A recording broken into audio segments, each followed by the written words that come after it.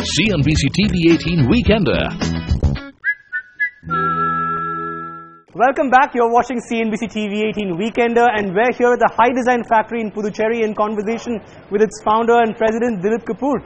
Dilip, I'm not sure many people, again, know this, but your factory is very different from the others, and we were referring to this only a little while ago in our conversation.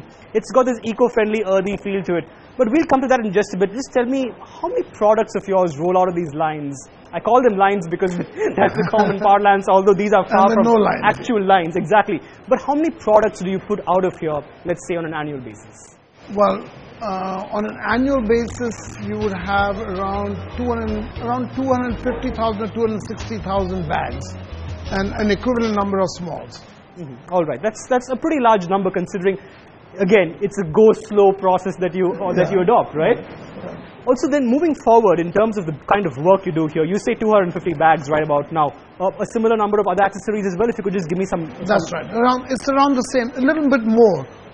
Maybe around almost 300,000 wallets and smalls. Considering this continues to be the core of the business that you do here, and considering you've already announced this interesting expansion plan stretching across 10 to 12 countries, are you in a position to enhance the production that happens here going forward? And by what percentage will that expansion in terms of actual production here be? I think there's a constant expansion that happens. We've always been expanding. We're used to the idea that your production itself, in terms of product, has to expand by at least 10% a year, sometimes 20%. There's certain value addition that happens. For example, we start creating atelier collection, icon collections. So there's been a slow moving up also.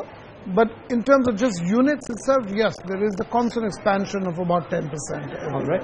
So there's the constant new trainees, new training, new people, that continues always. So how many more bags, how many more wallets can we maybe see in the next 2-3 years then? Give us an estimate of where that number will go up from. I think you should see, in terms of products itself, you should see in the next 2 to 3 years around a 30% increase. You are looking to expand internationally, and I completely understand considering there are new markets waiting to be tapped.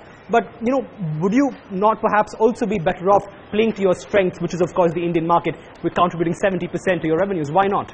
I think we continue the expansion here, but there are two advantages to being international. One is you learn a lot. When you're all over the world, you learn a lot about culture. And we've always been a global-looking brand. Okay. We've never been an insular brand looking only towards the Indian market. So when we reached the 70%, it almost threw a spanner in our plans. We're saying, hey, we've got 70%. We don't want it to become 90%, in India. We want to continue to learn from the international market. So I think it's time we went abroad, got back to our roots. We were very strong internationally. Yeah. So we want to continue to be a global brand, not just an Indian brand. That was number one. Number two, where are the new malls coming? We're not a high street mall. We're a high street brand. We don't do well in high streets. We need a nice, clean environment. And there's not many malls coming. Wherever there is a good mall coming, we're there. But there's just not many malls. So let's say, considering this all goes according to plan, and in a couple of years' time when this expansion will, of course, somewhat seemingly take place, will that 70-30 ratio perhaps be tinkered around a little bit? Where do you see that contribution changing? We'd be very happy to see a 60-40. So 60-40, 60 from the domestic market and 40 from overseas. We always want to have a strength in India now. We'll always be majority India, but we would love to see more and more international, so that it seeds back into our Indian market also. Interesting things come back into India. All right, there you have it then. So a very clear strategy on the e-commerce front, no discounts, even as the company is drawing up a very impressive design in terms of actually expanding into overseas geographies are concerned. We'll have to slip into a very short break, but when we're back, we'll talk about how Dilip Kapur spends his weekends right here in the city of Pondicherry. Keep staying tuned to CNBC-TV18 Weekender. CNBC-TV18 Weekender.